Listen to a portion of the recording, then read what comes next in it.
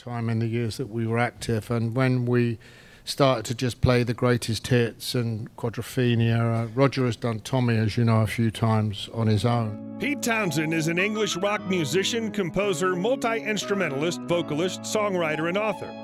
Townshend's best known for being the co-founder, leader, and guitarist for The Who, one of the most popular and successful rock bands of recent memory.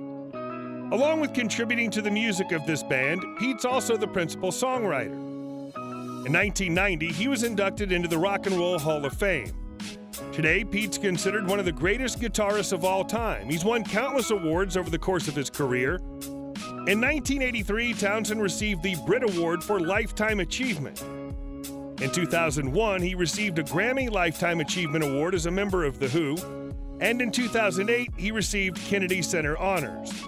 So my role in the band had just become like I just show up on guitar, I swing my arm around and play a load of songs that I wrote when I was 12 and a half.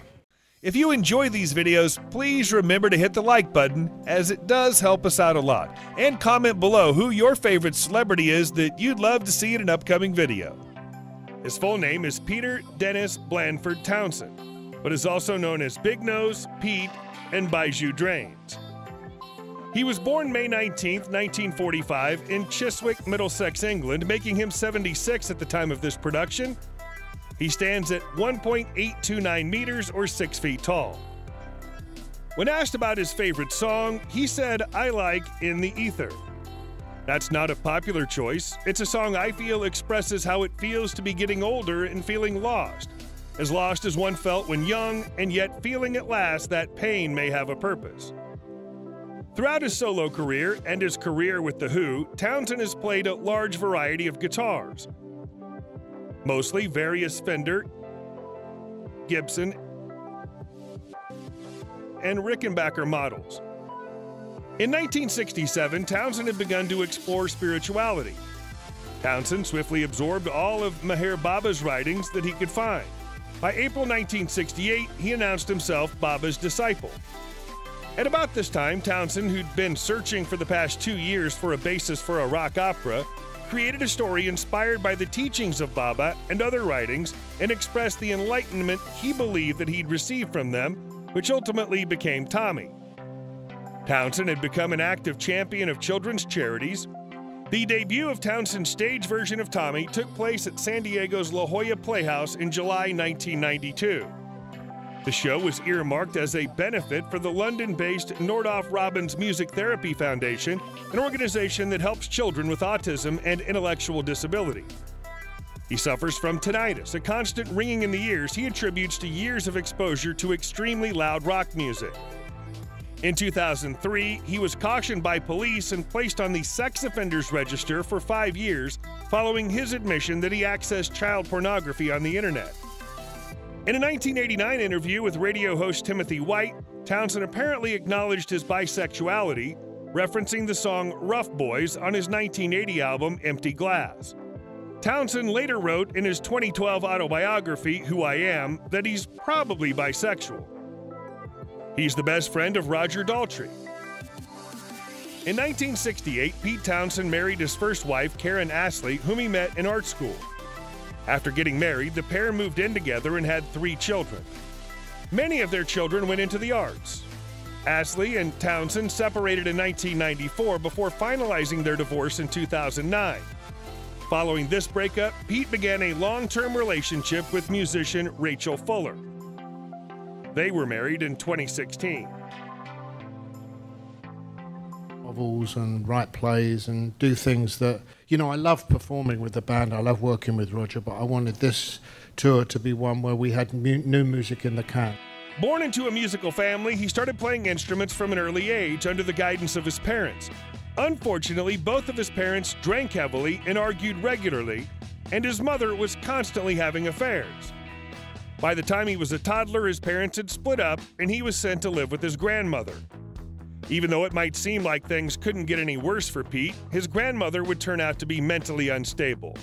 However, things turned around when his parents got back together and purchased a home. Townshend was then sent back to live with his parents.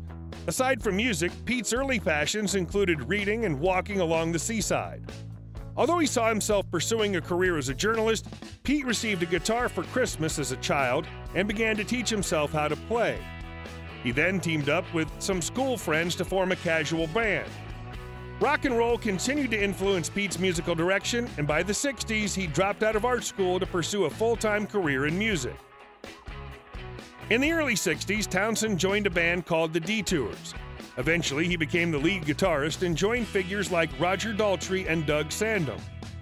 The group later became aware that another band had an identical name, so they changed their moniker to The Who. The group's first hit came in 1965 with I Can't Explain. They then followed up with My Generation, which resonated strongly with young people at the time. Townshend became notorious for destroying his guitars while on stage and swinging his arms in a windmill maneuver while playing his instrument. In 1965, The Who released its debut album, My Generation. After its success, The Who toured throughout the United States. Over the next few decades, Keith Moon and John Entwistle passed away. Despite this, The Who continues to create music and tour. They're still considered to be one of the best live bands. Pete Townshend remains the primary songwriter for the group, and he's credited as a pioneer within the music scene. On March 22, 2018, Townshend stated that a new Who album should feature original songs by Roger Daltrey as well as him. That album, simply titled Who, was released on December 6, 2019. It was the band's second album as a duo and their first in 13 years. Music together, that's all, and that's what we're doing. But we just heard from just before we came out that our record label are really excited about the album. He makes money as a songwriter, vocalist, author, and singer. His income increased in 1964 when he co-founded The Who. In total, Townshend has written over 100 songs for the band.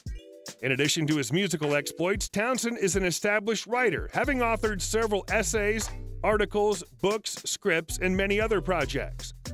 Pete has also launched his own brand of vodka and owns several restaurants as well as a football team called the London Angels. He has a net worth of $150 million.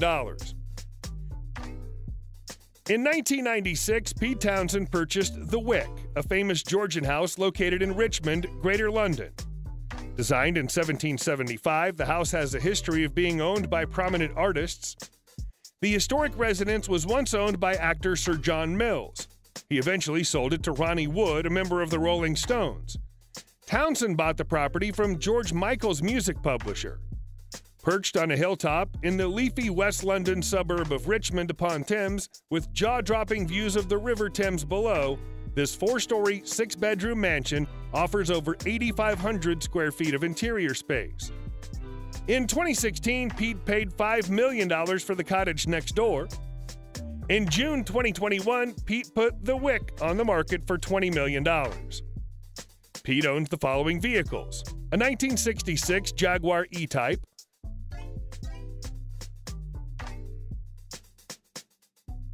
a 1965 Volkswagen Transporter,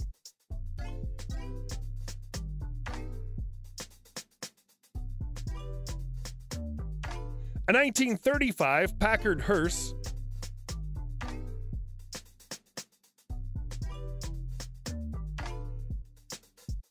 a 1965 Mercedes S600 Pullman,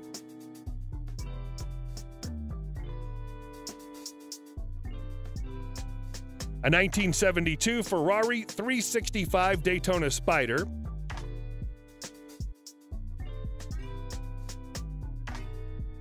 a 2001 Ferrari 550 Barchetta,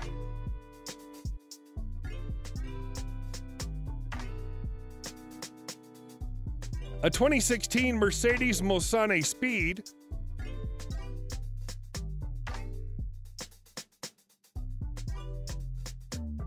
a 1963 Lincoln Continental,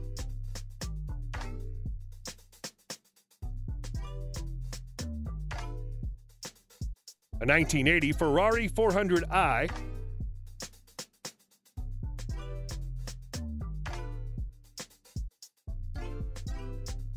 a 1999 Ferrari 550 Maranello,